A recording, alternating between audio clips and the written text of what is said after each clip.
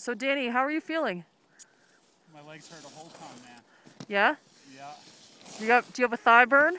Big thigh burn, shin splints kicking in. It's awesome though. What number run is this for you? This is the first run, but I just did probably 90 back squats at CrossFit Park City, so the legs are feeling it. I don't know how Ginger's doing it, man. I don't. This is hard. I don't know how I'm doing it either, but we're gonna kick it into yoga in a little bit here. Yeah. It's just that's extreme. It's very extreme. So anybody, doing your challenges back at the box, just think about what's going on here, because I'm halfway through my first ski run and I'm dying. So here's some scenery for our viewers.